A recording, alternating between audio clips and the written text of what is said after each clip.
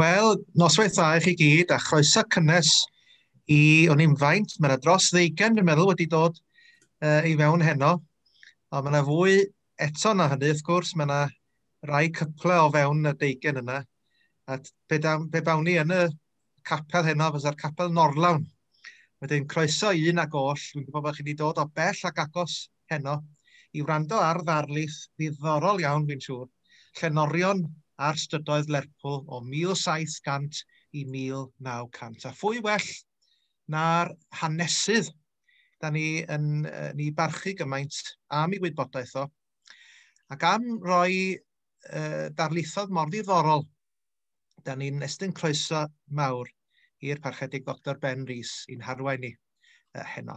Croeso mawr i chi, Dr Rees, a chroeso un ag oll, a drosodd i chi. Wel, noswaith dda, ag diolch yn fawr i Robert am ei gyflwyniad. Yna ni falch ohono fe, fel un a fydd yn gymorth mawr i ni yma yn yr Eglannau ac yn Manceinion. A mae da fi syniad da pwy sydd yma heno, roedd trwy dechnoleg, roedd pob un ohonoch chi yn dod i fewn, roedd ei enw yn dod o mlaen i ar y sgrin yn y fan yma.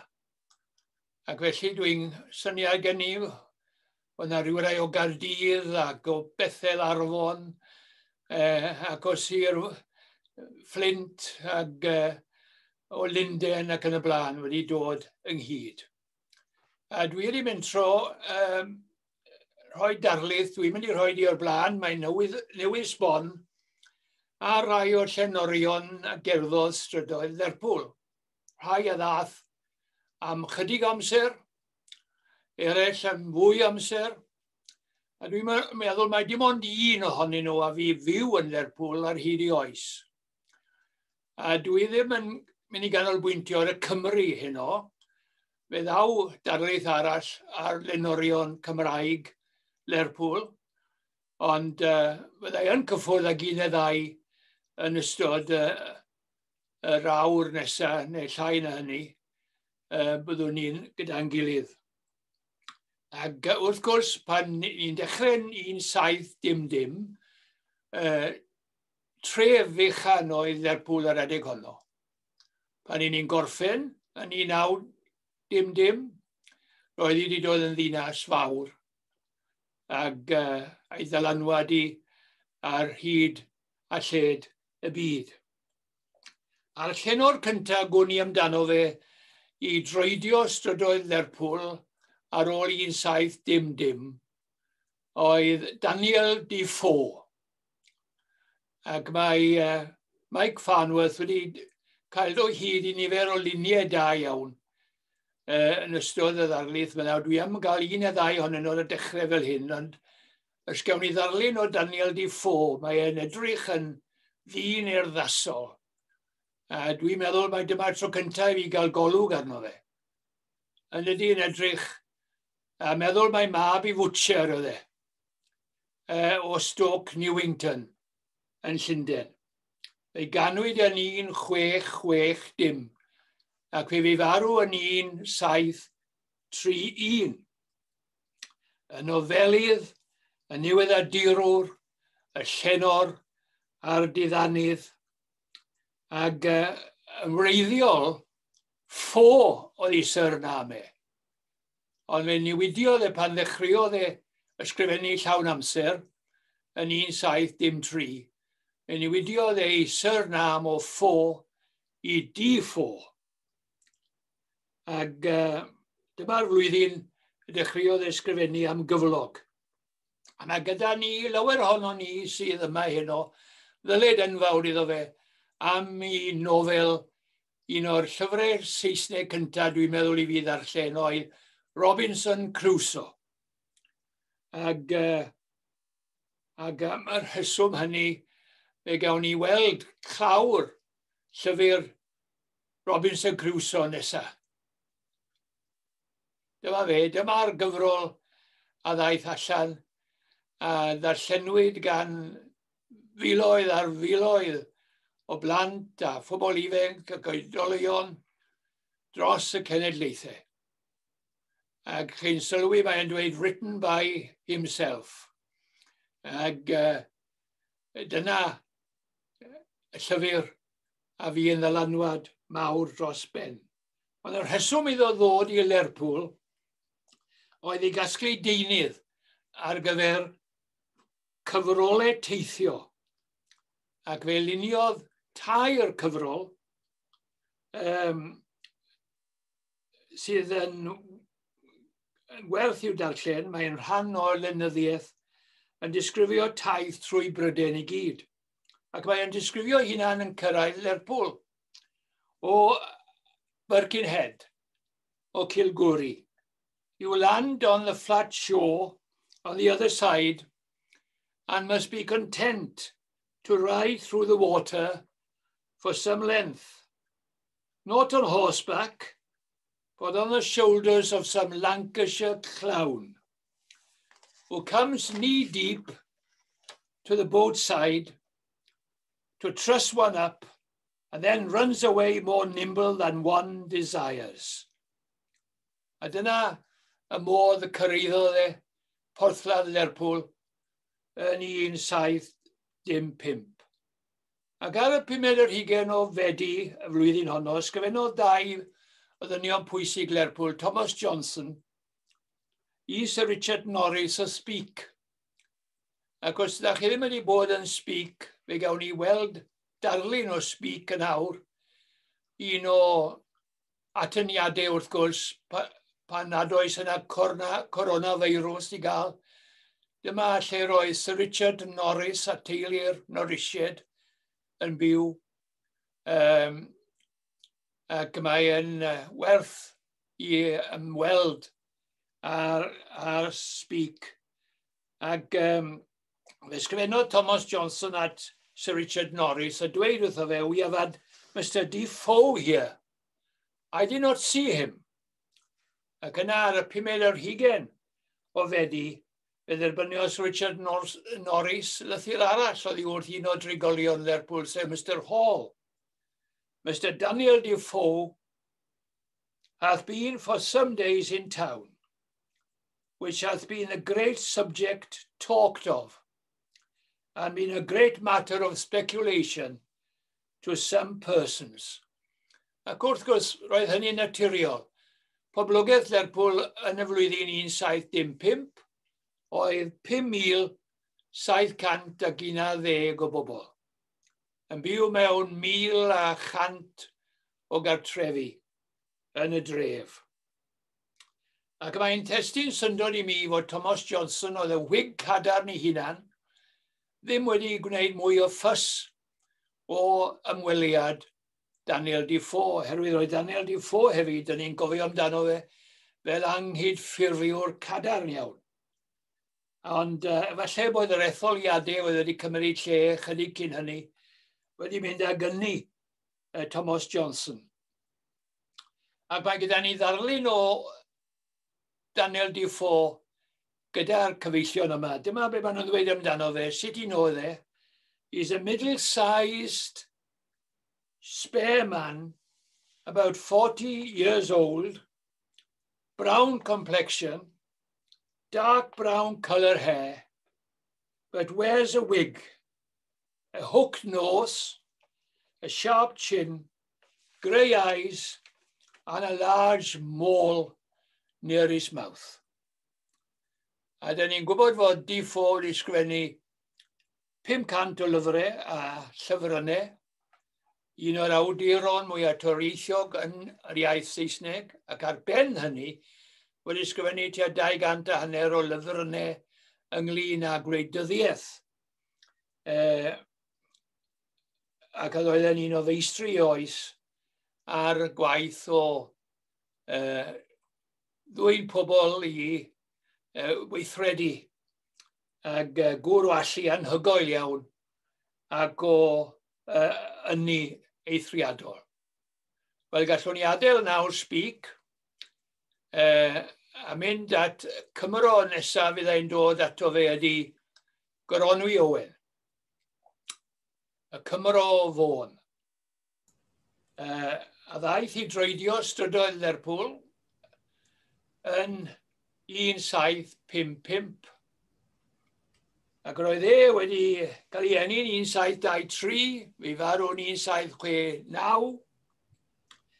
A dyma un o gymeriadau rhyfeddol llenyddiaeth Gymraeg.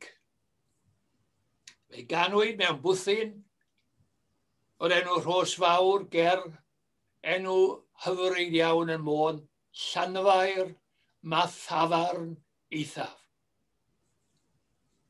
Ac fe gafodd ei addysg dda yn y clasuron ac yn Chwefror 1746 fe urddwyd e'n ddiacon gyda'r eglwys Anglicanaidd. Ac fe osodwyd plwyf ei enedigaeth Llanfair Mathafarn Eithaf iddo. Ond wyddwch chi faint fi oedd yna? 2 wythnos. Ac mae e'n sôn fel oedd e mor hapus yn ei blwyf enedigol. Ac yn dweud yn fawr ymharch am cariad gyda phob math o fawr a bach. Am tad yr amser hwnnw'n fyw ac iach ac yn un o'r plwyfolion.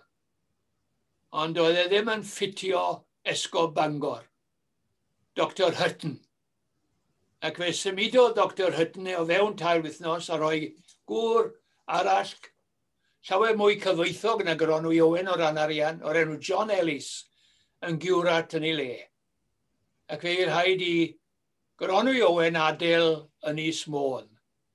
A hyn fi y thema fawr i fywyd ar ôl hynny, hireth am Ynys Môn a'r ei gefndir yn y fan honno. A fe aeth i fyw i ddechrau i Dimbych, ac yna fe gafodd i osod fel ciwrat yn Selatyn ger Croesoswallt yn mis Medi 1747. Fe briododd yn mis Awst 1847 ac Elen Hughes, merch o Croesoswallt, ac yn Medi 1748 symudodd i Donington, y tu allan i Croesoswallt yng ngofal ysgol, a hefyd yn giwrat yn eglwys Uppington. Trwy help William Morris, un o 3 o frodyr a elwir Morisied Môn, fe gadawodd Donington, ac fe ddaeth yn giwrat yma i Lerpwl, un o eglwysi hynafol Lerpwl sydd yn dal yn agored, eglwys Santes Fair yn Walton. Ac os ewch chi i'r eglwys yna, mae yn ymyl yr eglwys, mae'n adeilad bach. Oedd yn arfer bod yn ysgol ramadeg. Ac fe gafodd Gronwy Owen swydd i ddysgu'r clasuron yn yr ysgol ramadeg yna am 2.10 y flwyddyn. Doedd e ddim yn hapus ar ôl cyrraedd Lerpwl a Walton. Doedd e ddim yn meddwl llawer iawn o'r plwyfolion o'i amgylch e. A mae gyda ei frawddeg ddifrifol iawn amdani nhw. Nid yw'r bobl y ffordd yma, hyd y gwylaf, ond un radd uwchlaw Hottentots. Dwi'n ddim ble oedd wedi gweld Hottentots. Mae'r hyn i'n dod o dde Affrica, maen nhw'n bobl dipyn yn anwaraidd, ond oedd e'n siŵr wedi darllen amdani nhw, rhyw greaduried meddai fe am bobl Walton, didoriad anfoesol. Ac fe gafodd gyfnod anodd, gan ei fod wedi dod heb lyfr Cymraeg na Saesneg, roedd wedi gorfod gwerthu i ddodrefn a'i lyfrau i dalu ei ddyledion yn Donington. Ac yn y cyfnod hwn, wrth gwrs, yn Walton, fe gollodd ef a'i briod unig ferch, Elin. Ac fe sgwennodd un o gerddi godidog nodedig yr iaith Gymraeg. Mae'n dweud am y peth, yr hon oedd yn dra annwyl, ganddo bu farw yn Walton yn Lancashire, Ebrill 1755 yn 5 mis a blwydd oed. Ac yn te, a ganodd y farwnod hon iddi. Ydych chi'n cofio yr englyn gwreiddiol? Rhed afonydd heilltion, collais elin liw hunon, fy ngenedd o leibleth lon. Na, dwi'n mynd i deud hwnna'n iawn. Mae cystydd rhy brydd yn bron. Rhyd wyneb, rhed a fonydd heilltion. Collais elin liw hunon, fy ngenedd o leibeth lon. Ac fe gyfieithodd Mike Stevens o Annwyl Goffadwriaeth. Yr englyn yna yw'r Saesneg. A gan bod dysgwyr Cymraeg i fewn gyda ni yma heno, mae'n bwysig mod i yn cyfieithu'n arbennig Gronwy Owen i'r Saesneg. Too hard to bear is the grief in my heart. Down my face run salty rivers. I've lost Elin, the hue of fine weather, my merry daughter of thy yellow plates. Ac yna un darn arall, yn iach fenaid, hoenwych fanon, nelyn iach eilwaith, lan ei chalon, yn iach fy merch, lwysfach lon, fy nghyles, gorffwys, yn mynwes, monwent, Walton. Farewell, my soul, my joyous princess. Again, farewell, my Nelly of the merry heart. Farewell, my pretty little one, my angel, who lies in the bosom of the graveyard at Walton. Symudodd ef o Lerpwl gyda'i wraig a'r ddau fab i Northolt yn Llundain, ac yn geisiodd am swydd prifathro ysgol ramadeg Coleg William a Mary yn Virginia. Ac fe wyliodd ar Rhagfyr y 12fed 1757 ar y trial i'r Unol Daleithiau. A bu farw ei wraig ar y fordaeth ac un o'i blant, ac fe landiodd yn America yn unig iawn gyda'i ddau fab Robert a Goronwy. Ail briododd ac gollodd ei ail wraig ac yna fe briododd ei drydydd wraig a symud i fyw i Brunswick a dod i feddiant planhigfyn tobacco a chotwm. A mynd ati fel Dylan Thomas i or-ryfed. Dyna, yn ôl Sir John Edward Lloyd, yr hanesydd o Lerpwl, oedd hi wendid mawr yma yn Lerpwl. Mi fyddai'n mynd lawr i'r dociau, i'r porthladd i gyfarfod â morwyr o Gaergybi siarad Cymraeg. Ac roedd un o ddynion mawr Lerpwl, yr enadur Owen Pritchard, oedd yn gwerthu gwin a cwrw yn Lerpwl ac wedi bod yn arglwydd fair ddwywaith yn Lerpwl yn ffrind mawr iddo. Ac bu farw Goronwy Owen ar ddechrau Gorffennaf 1769. Yn Berchen Ystad a phedwar o gaeth weision. Ac o'n i'n sôn am gaeth weision y tro o'r blaen, ond nes i'n sôn bod Goronwy Owen yn berchen ar gaeth weision. Ond y llenor a fi am dro hefyd yn Lerpwl yn 1767 oedd John Thomas o Rhaeadr Gwy.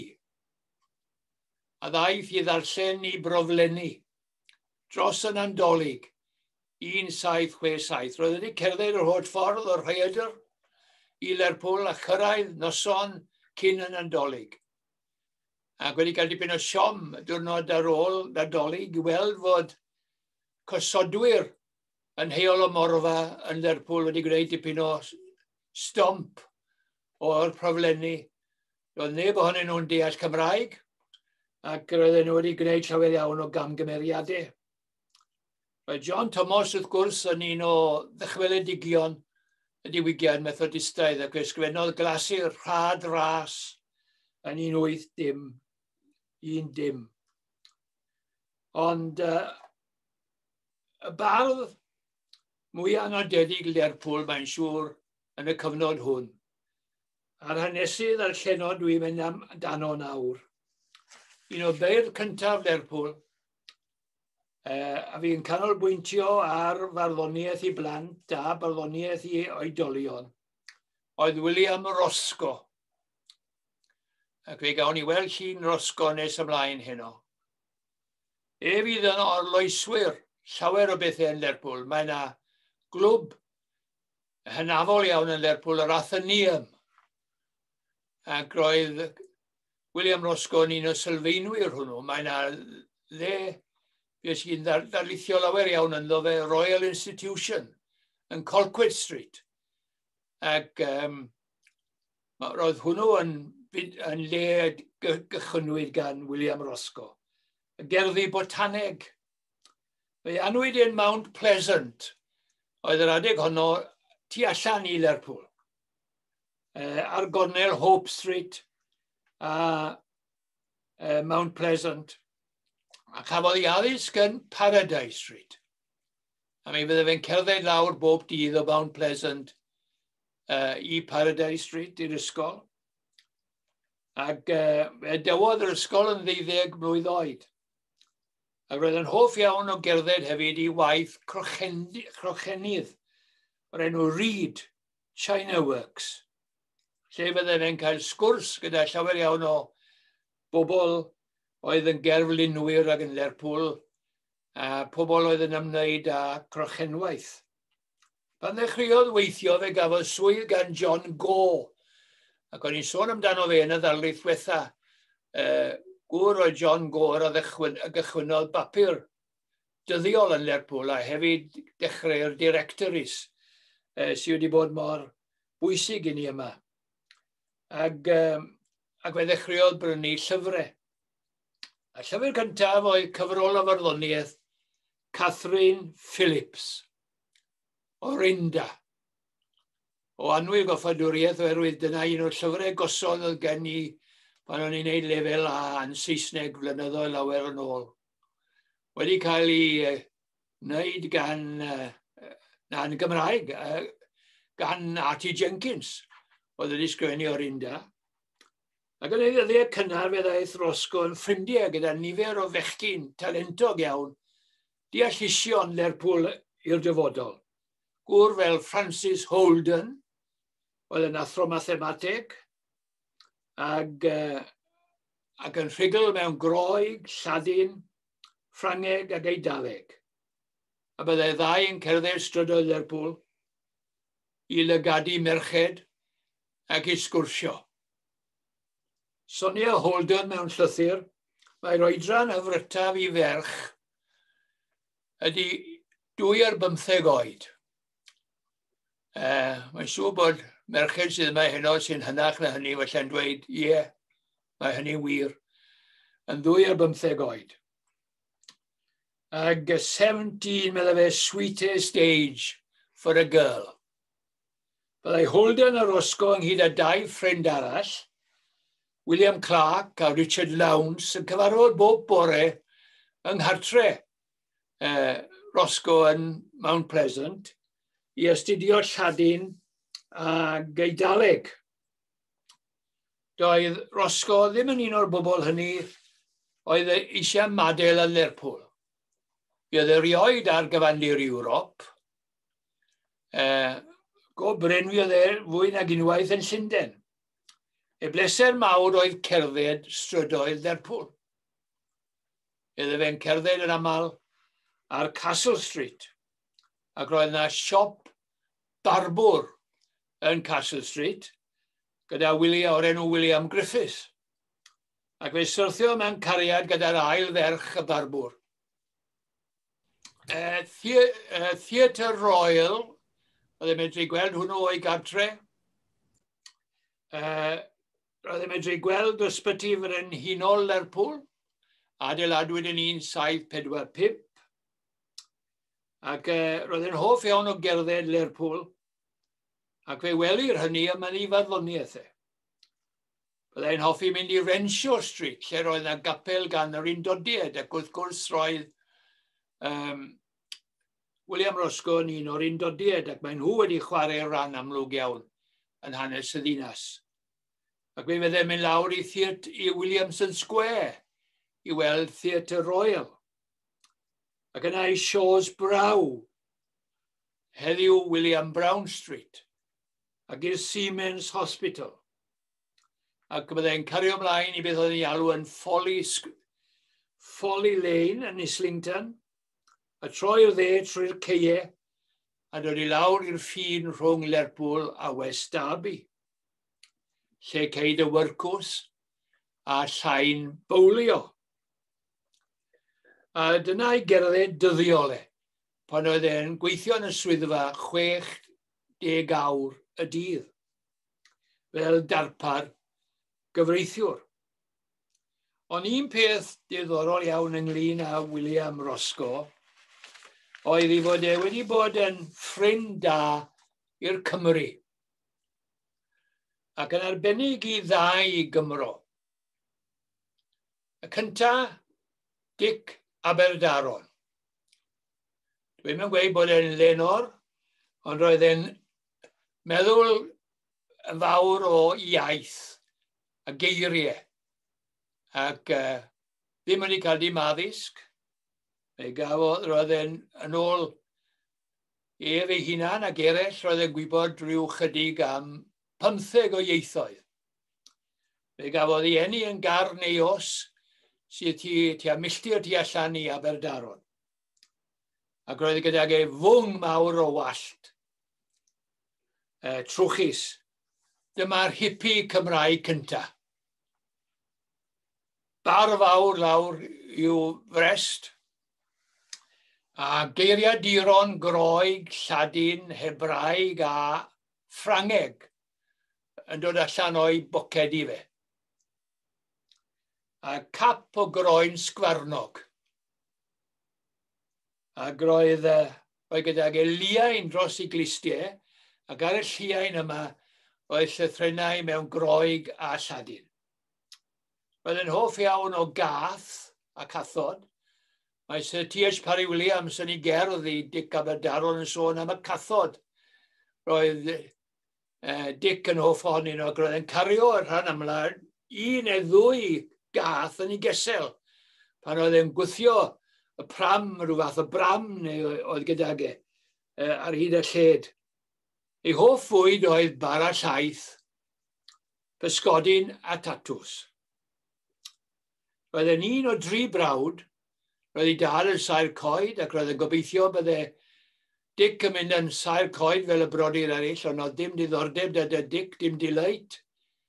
Ac yn y diwedd fe wedodd ei dad wrtho fe am fynd o'i gartre i ddilyn i hobi a'i delight mewn ieithoedd, ac fe ath yr Dic heb geiniog yn ei boced am Gaernarfon, a bag mawr ar ei gefn. Roedd e erbyn hynny wedi meistroli'r Gymraeg a'r Saesneg, ac roedd yn barod i fynd ati i meistroli'r Hebraeg a'r Lladin. Hebraeg oedd iaith ore Dic, meddai fe. A dwi'n rhyfeddu at hynny.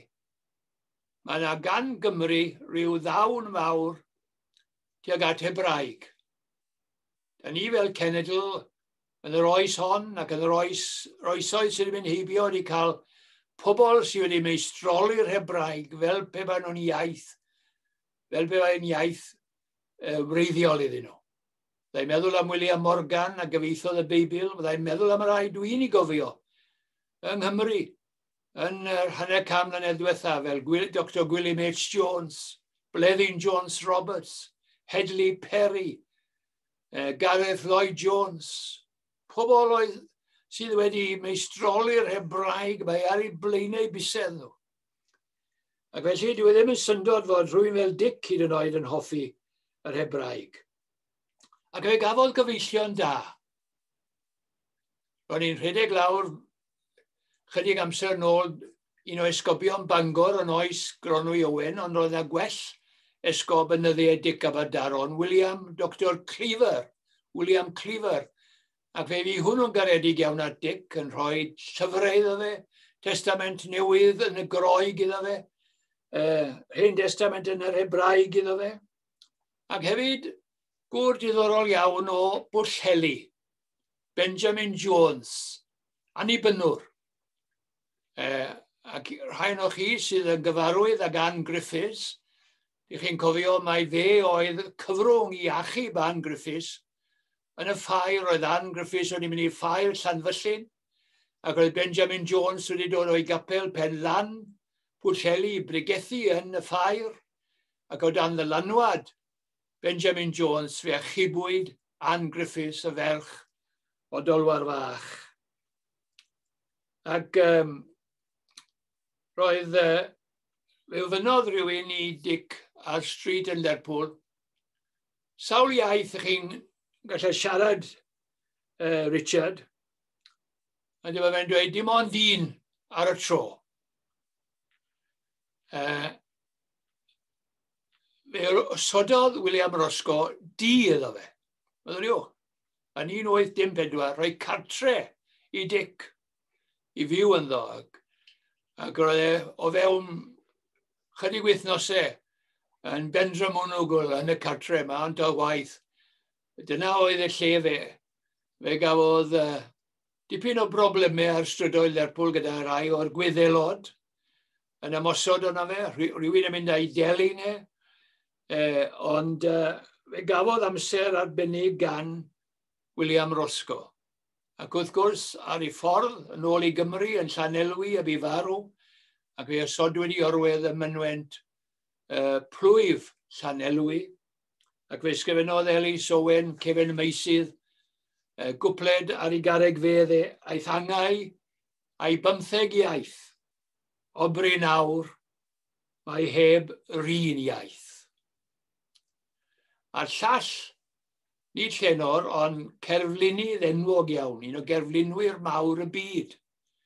Oedd Cymro Cymraeg o Conwy, o'r enw John Gibson, a ddaeth gyda'i dad a'i fam i Lerpwl yn feddwl i fynd i'r America, ond pan welon o'r llongau oedd yn cario teithwyr yr America, fe gafodd ei fam gymaint o ofn, a dweud na, dwi'n aros yn Lerpwl. Ewn ni foddi os ewn ni yn y llongau yna i'r America, a dyna beth gorau ddigwyddodd. Fe gawson o gartre yn y capel Pall Mall, y capel Cymraeg, a gafodd John Gibson addysg ag eraill, fel i frodyr, Benjamin Gibson a William Gibson, ac felly fe ddarganfu William Roscoe weld yn un o'r llefydd crochenwaith a cymryd diddordeb yna fe a dweud wrtho fe i ddod i'w gartre moethus yn Allerton, Springwood, Allerton Hall. Gweitha'r modd yr enw arno fe erbyn heddiw gartre William Roscoe di Pub in the Park. Dangos y newis wedi digwydd yn yr oes bresennol. Ond dyna oedd lle oedd cartre ac oedd e'n cael mynd bob wythnos. Oedd e dipyn o daith o Lerpwl allan i Springwood i gael gweld llyfrau a darluniau a hefyd magu archwaith yn John Gibson i fynd allan i gael ei hyfforddi'n iawn gan brif gerflunwyr Rhufain, Carnova a Tholnalson. A dyna ddigwyddodd yn 1817. Fe helpodd William Roscoe, John Gibson, i fynd yr holl ffordd allan i Rhufain, ac fe cyn fynd fe nath John Gibson gerfddelw o William Roscoe. Fe gafodd gomisiwn gan Frenhines Victoria i gwneud cerfddelw ohoni hi. Fe wnaeth gerfddelw o William Huskinson a llawer eraill. Ac fe ddaeth yn un o brif gerflunwyr y byd. Wel, fe symudodd William Roscoe i fyw i Barc Toxteth yn 1790. Oherwydd roedd Lerpwl wedi cynyddu yn ddirfawr erbyn hynny. Dwi wedi sôn wrthoch chi bod Lerpwl, pa ddaeth Daniel Defoe, 7,000. Ond pan oedd William Roscoe yn symud allan i Toxteth, roedd poblogaeth Lerpwl yn 77,000. A felly, roedd hi newid arutho. Fe luniodd gerdd y Dingle. Mae Dingle erbyn hyn yn le poblog, ond oedd allan yn y wlad pan oedd Roscoe yn sgifennu.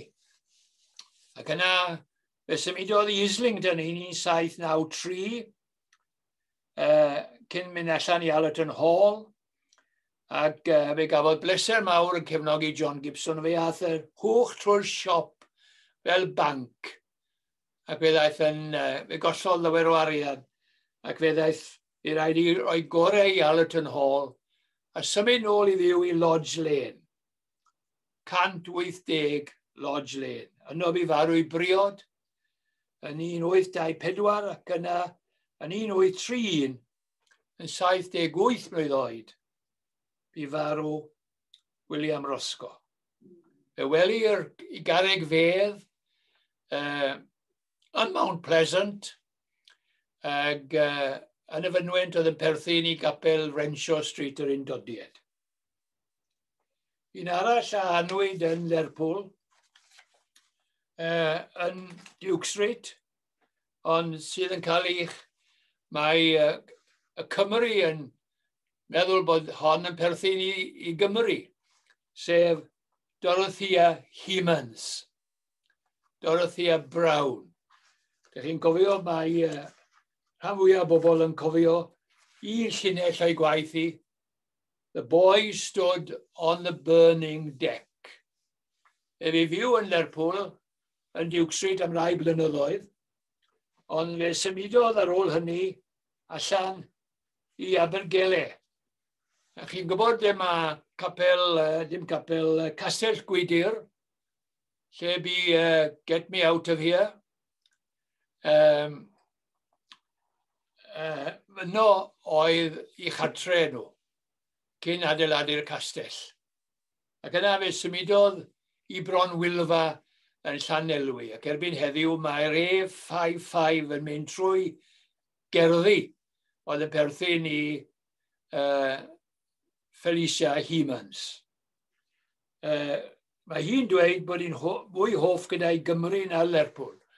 Ond fe ddaeth nôl a ddiwedd ei oes i Lerpwl, i fyw yn Wavertree, Sandon Lane, a dynwyd i lawr yn 1958. Ac fe wyddom hefyd iddi fod roedd yn hoff iawn o dilyn.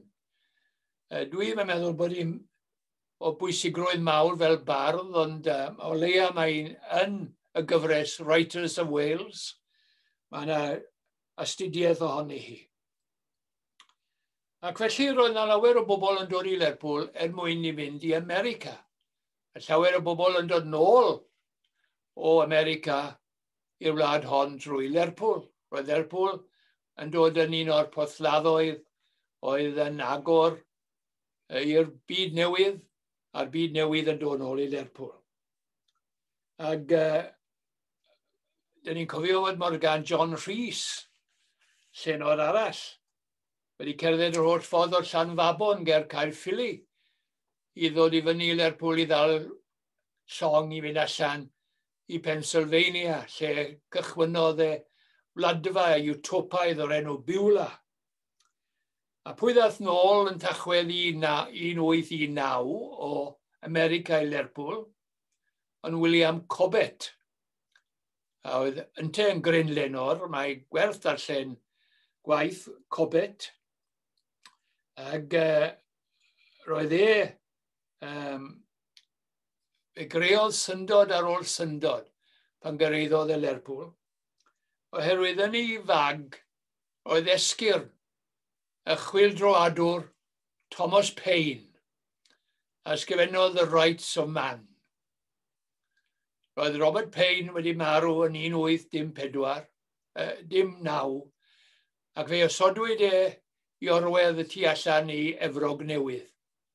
Fe ffindiodd William Cobbett y darn tir ac fe aeth ati i balu a dod o hyd i esgyrn Thomas Paine ac yn teimlo bod yn amharchus iawn i osod nhw yn y fan honno heb na unrhyw nodi man i fe dde. Dyle fe ddod nôl â nhw i Bryden a cael amgueddfa fe i gofio yr chwyldroadwr mawr yma. Y gŵr yma oedd wedi sefyll dros hawliau dynol. Ac bwriad oedd felly cadw'r esgyrn ar gyfer y Perwynion. Ond fe fethodd yn ei freuddwyd, ond fe gafodd y pennill hwn gan yr arglwydd Byron.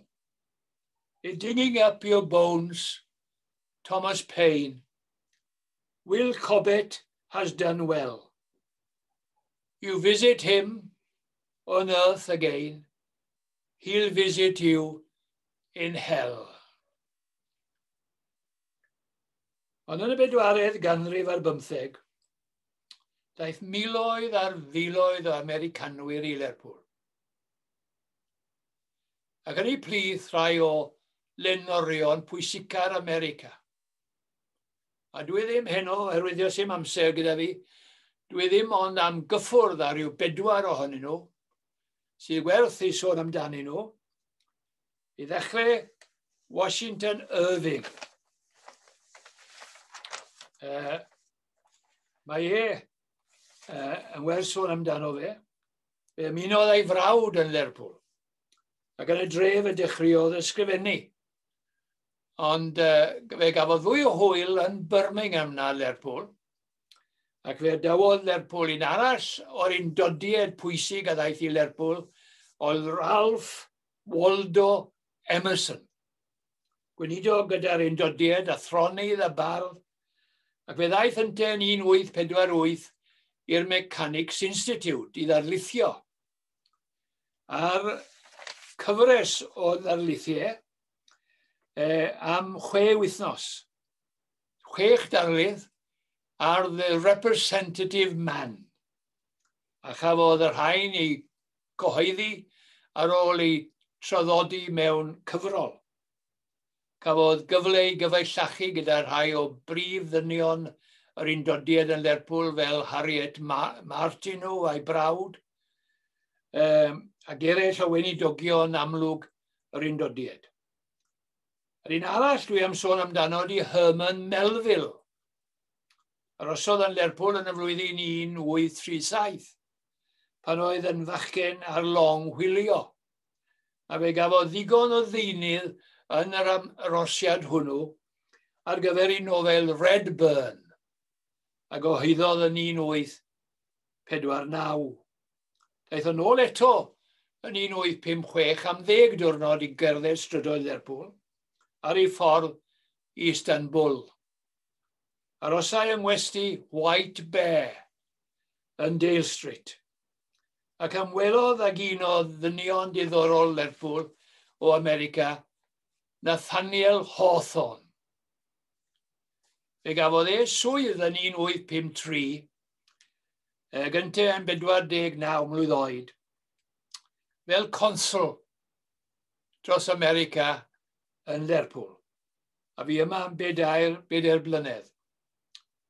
Roedd e'n casau Lerpwl. What were those brutal ships? Drunken sailors, vagrant Yankees, mad people, sick people, and dead people. Ac roedd ddim yn hoff o bobl yn dod i weld e chwaith. Roedd rhaid i bob un oedd yn gwerthu rhywbeth i America ddod ato fe mwyn iddo fe lofnodi'r invoice. Ac ar ôl bob invoice bydde fe'n cael 10 ceiniog am ei lofnod. Ac roedd e'n neud yr eitha o arian poced, roedd e'n neud rhyw 300 o ddoleri yr wythnos ar ben i gyflog. Ond dyma be oedd e'n dweud am y bobl oedd wedi weld e. I have received and been civil to 10,000 visitors in 4 years, and I never wish to be civil to anybody again.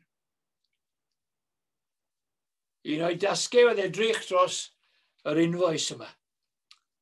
Ac fe rosodd yn Lloegr am 6 blynedd I gyd, a fe ddaeth 2 nofel allan o'i amser yn Lloegr, Our Old Home yn Lerpwl oedd hwnnw, a The Passages from English Notebooks. Fe ddwedwyd amdano fe, he liked writing better than speaking. A ddwedodd rhywun arall amdano fe, without doubt, some of the happiest hours of Nathaniel Hawthorne were passed in long rambles through the streets of Liverpool. Through the populous solitude of Liverpool, with no man greeting him, where the human beings he saw were like trees in a wood, whose faces could be studied like shells in a drawer, or stuffed bones in a cage. Wel, dim dyn I chwarae ag oedd Nathaniel Hawthorne. Ac roedd I wraig oedd yn cadw I gartre fe, I landlady fe, Mrs Bridget. Roedd hi'n byw yn 153 Duke Street. Fe ddaeth Harriet Beecher Stowe I Lerpwl, a'i brawd, ar daith I Lerpwl, gan aros gyda Mrs Cropper, brawd yng nghyfraith Matthew Arnold yn Dingle Bank, a beautiful little retreat in the banks of the Mersey. Ac wrth gwrs, dyn ni'n cofio bod Harriet Beecher Stowe yn dweud bod I hen nain I, Mary Roberts, yn dod o Landdewi Brefi, ond dwi'n methu dod o hyd i'r link. Da ni'n falch pe mae rhywun yn dod o hyd iddo fe. Wy'n gwybod bod Wyn James wedi bod wrthi ac eraill yn ceisio dod ar cysylltu Mary Roberts, Plas o Foela, Llanddewi Brefi, gyda Harriet Beecher Stowe. Ond wrth gwrs i'ch champwydd hi oedd Uncle Tom's Cabin. Ac fe ysgrifennodd un o Llenorion Cymraeg, Lerpwl, gyfrol ar yr un thema, Caban fe wyth'r Twm, sef William Rees, Gwilym yr Eithog, fe gafodd Cadfan, Hugh Williams, fe wnaeth un fath, a William Williams lefiad. Ac felly, fe wnaeth y gyfrol yna gryn ddylanwad ar y Cymru. Llenor oedd yn nabod Lerpwl yn dda oedd Charles Dickens. Fe ddeiau yn gyson I Lerpwl. Y tro cyntaf gyda y gŵr hwnnw cynllunydd oedd yn gwneud lluniau iddo fe, Fizz, gan fod mab hwnnw yn gweithio yn Rodney Street. Ac fe ymunodd Dickens gyda yr heddlu yn Lerpwl, y Special Constable, mwyn dod o hyd I wybodaeth am y modd y llwyddau y lladron I fynd I bocedi y morwyr a mynd ag arian oddi wrthyn nhw. A thi weld wyrcws Lerpwl. A cheir y darlun yn The Young Commercial Traveller, a gyhoeddwyd yn 1860.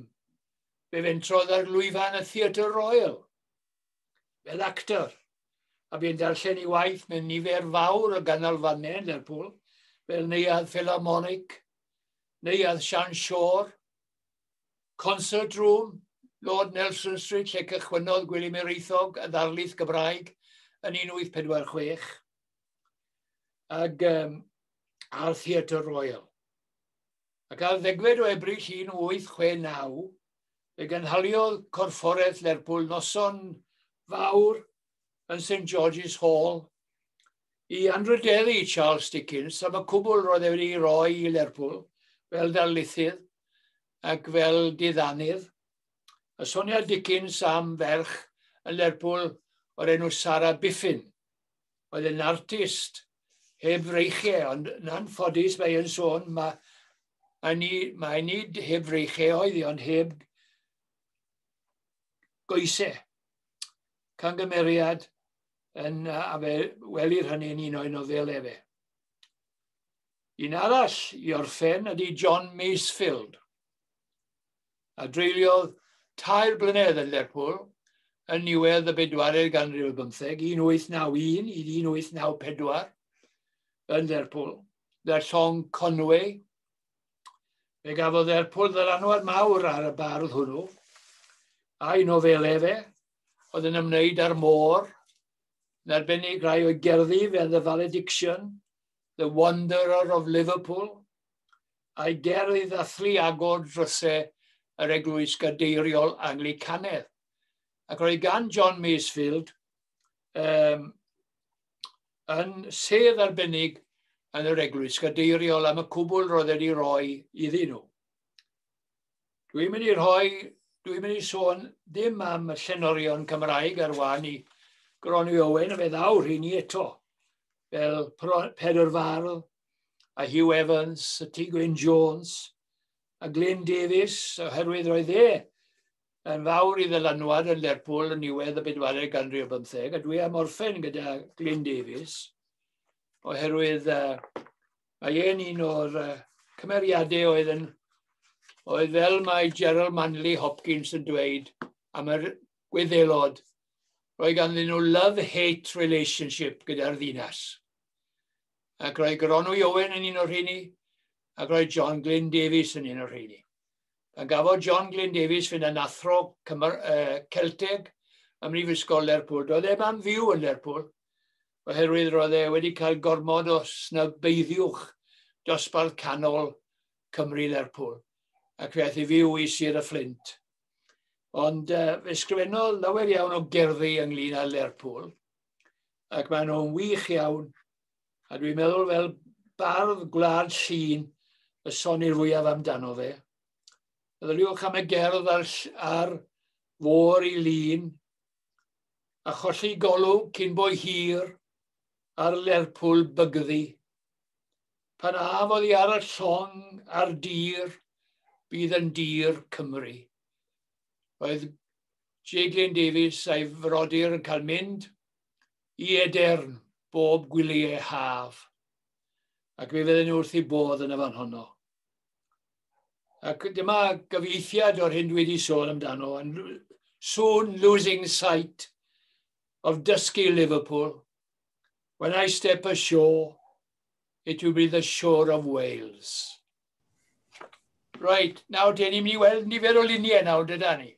Dyma Gronwy Owen i ysgrifennau. I wedi methu dod o hyd i'w lunau. Mae gobryn bod i gael, de. Nesa. Mae eglwys Walton, mae'n eglwys hardd yn ydy. Mi'n cofio cael oedfawon i gofio Gronwy Owen yn y fan yma yn 1969. Oedfa arbennig iawn. A nesa, ni William Roscoe yn ei ysblander yn Springwood, Allerton Hall. Nesa, dyma Orinda o Anwyl, nes i wynhau Orinda gyda R.T. Jenkins, mae'n rhaid i fi ddweud. Nesa, a dyma Mount Pleasant heddiw. Yn i fyny am y brifysgol, wrth gwrs. Nesa, a dyma Dingle heddiw. Chi'n gweld fel mae'r Cymru wedi adeiladu'r tai mae i gyd. Bric, Rhyw Afon. Lluniau da iawn. Nesa, dyma Allerton Hall heddiw. Pub in the Park. Ond oedd e'n glamp o di yn doedd. Dyma lle roedd Roscoe yn byw am blynyddoedd lawer. A dyma lle roedd i lyfrgell o didogau. Lle gafodd John Gibson bob chwarae teg. Nesa, dyma Felicia Hemans. Duke Street. Bron Wilfa Abergele. Llanelwy, a Wavertree, Ac oedd ddim byw'n hir do fe 1794-1835. Llun hyfryd iawn. Nesa, dyma Cylchgrawn Morgan John Rees. Oedd yn cael ei gyhoeddi, rai yn Caerfyrddin ac rai cynta yn Trefeca. Nesa, a dyma William Cobbett, llun da William Cobbett. Yn dydi? Roedd e'n ysgrifennu dda am y wlad ac am amaethyddiaeth. Reit? A dyma llun o Tom Peiliwn. Hyfryd. Un o'r mawrion. Nesa. A dyma Washington Irving. A dyma Emerson.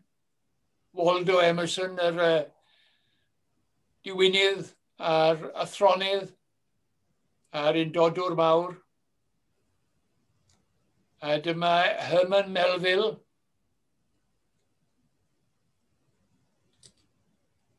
A dyma'r brawd o'n i'n sôn amdano fe, oedd yn hoff o Lerpwl. Washington. A fe ysgrifennodd wrth gwrs gofiant i George Washington 5 cyfrol.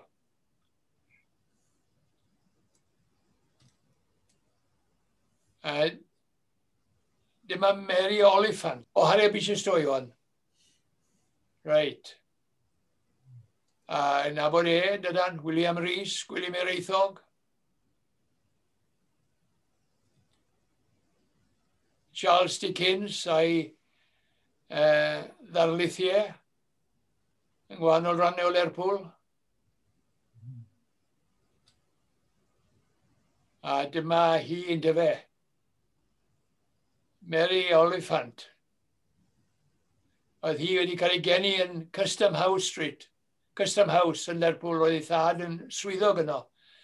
A fe dreuliodd ei blynyddoedd cynnar yn Lerpwl ac fe symudodd nôl i'r Alban ac fe ysgrifennodd nifer o nofelau a rhai o'n nhw a cefndir Lerpwl.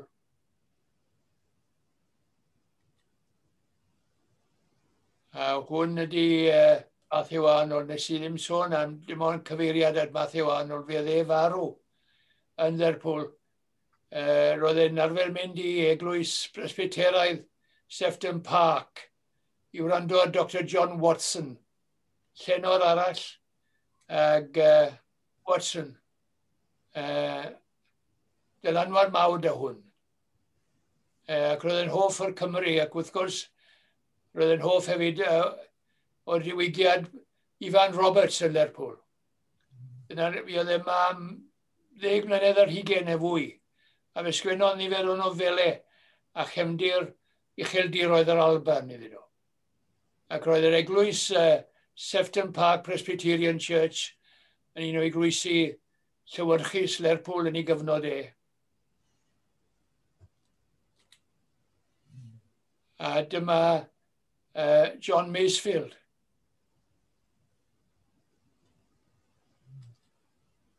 A dyma'r eglwys gadeiriol yda ni mor falch ohoni. Lle roedd Masefield a'i sedd.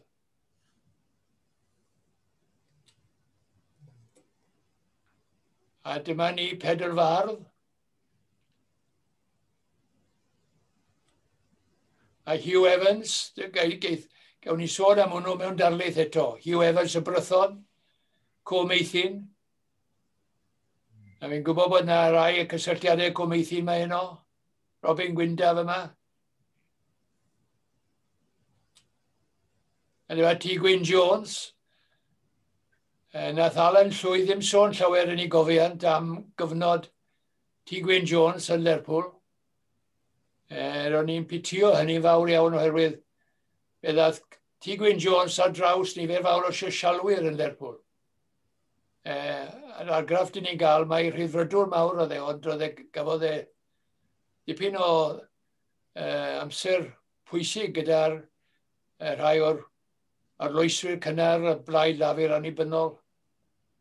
Ac wrth gwrs, oedd e'n gweithio gyda Isaac Fawkes ar y Cymro, a gyda J.H. Jones a Ceirwyn Roberts, y llew llwyfo. Mae'r hyn un absennol o'r cofeiant. Nesa, a dyma i ni'n mynd ôl at Iolo Morgano gerbyn hyn, Taliesin, ag gwaith Isaac Fawkes i waith pwysigau, un o gyhoeddwyr penna y Genedl Cymru. A nôl y plac rododd Cymdeithas Etifeddiaeth Cymru Lerpwl i fyny yn Devonshire Road i gofio John Glyn Davies a'i frawd George M.L. Davies ar eddychwr. A mae'n werth i fynd am dro i weld rhain. Gawson ni wyl i'r ddau frawd, a fe ath pethau'n dda iawn. Wel, diolch o galon i chi am wrando ac am fod gyda ni heno. Ac gobeithio bod chi wedi mwynhau. Garwn ni ddiolch yn fawr iawn i chi, Dr Rees. Da chi wedi rhoi gwledd i ni heno. Dwi'n methu deall y bobl yma sy'n dweud, maen nhw'n bod yn ystod cyfnod yma. Oherwydd mae yna gymaint i ddarllen amdano, gymaint i wybod amdano fo. Ac os nad ydych chi wedi prynu copi o hanes rhyfeddol Cymru Lerpwl, mae'n bryd i chi wneud o. Oherwydd mae llawer o'r hyn da ni wedi cael heno i'w gael a rhagor eto, wrth gwrs, yn y llyfr gwerthfawr hwnnw. A mae'n ddiddorol iawn bod chi'n gorffen hefo Glyn Davies a George M.L. Davies, achos dwi'n perthyn iddyn nhw. Wel. Ac yn ymfalchio'n fawr iawn. Wrth gwrs. Dwi'n perthyn i John Jones Talysarn. Ie. A mae o'r un cyff a'r un teulu. A dwi'n ymfalchio yn y cysylltiad yna. Brenhinol, fel perthyn i'r teulu Brenhinol. Diar. Ond llawer iawn o ddiolch i chi wir.